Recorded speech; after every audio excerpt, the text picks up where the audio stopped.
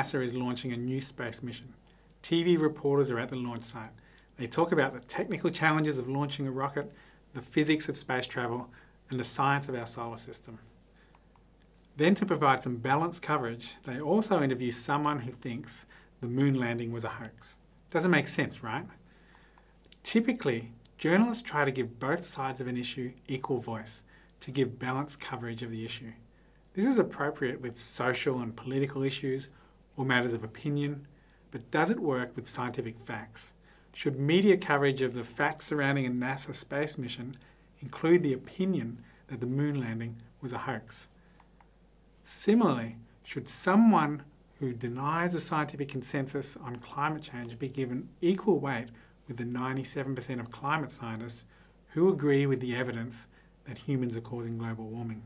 In these cases, giving equal weight to people who deny a scientific consensus is not providing balanced media coverage because it doesn't accurately reflect the science. Instead, it allows a small vocal minority to have their views amplified. Media coverage of climate science plays a big role in people's views about climate change. It's especially important because many people get their scientific information from mainstream media, from TV, from the radio, from the newspaper, from media sources on the internet. So for people who manufacture doubt about climate change, mainstream media provide useful tools in increasing misconceptions about climate change. They often achieve this by exploiting the journalistic norm of balance. To give another example, this is like insisting that an astrophysicist should share the stage with someone who believes the Earth is flat. It conveys a misleading impression of ongoing scientific disagreement. What effect does this type of mixed media coverage have? One study tested this by showing two types of TV coverage about climate change. One version was a news segment showing a mainstream scientist explaining climate change. The other was the same news segment, but it also included someone who denied the human influence on climate change. What was the result? Among the group who watched the media coverage with just the mainstream scientists, 48% thought that most scientists agreed that global warming was happening. Now, 48% is already disturbingly low, but among the group who watched mixed media coverage that included the dissenting scientists, perceived consensus was even lower. Only 36% thought that the scientists agreed. Mixed media coverage also lowered acceptance that climate change was happening, and it lowered support for climate action.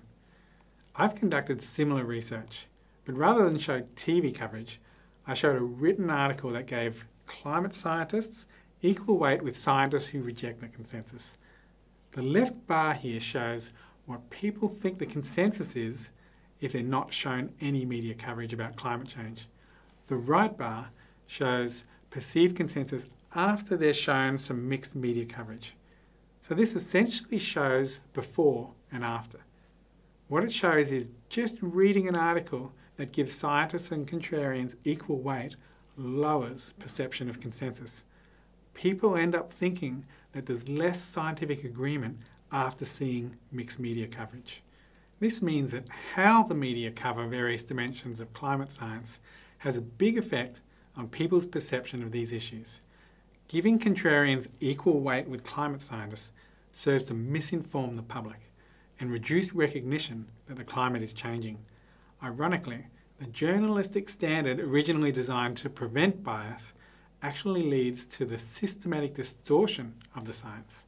With this in mind, how has media covered climate change over the years? Well, it doesn't look good. One study looked at media coverage from 1988 to 2002 in the Press, the leading newspapers in the US. They found that over half of the news reports on climate change gave contrarian views equal weight with climate scientists. This type of skewed media coverage has contributed to a false perception of a divided scientific community. There are some indications that things are improving.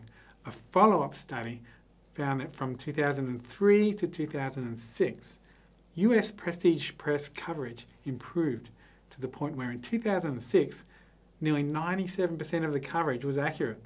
That's not too bad. a reflection of the 97% consensus in the climate science community.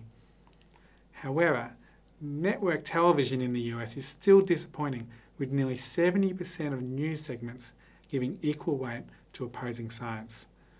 So portraying climate change as an equal debate between opposing science only serves to confuse people and lower public perception of consensus. What do we do about this? In my own research, I found two approaches that neutralise the misinforming influence of mixed media coverage. Firstly, explain how mixed media coverage can give a misleading impression. When I explained to participants about the strategy of trying to portray the false impression of ongoing scientific disagreement before showing them the mixed media coverage, I found that the misinformation was completely neutralised. Secondly, there's an even more powerful approach. Simply communicate the level of scientific agreement.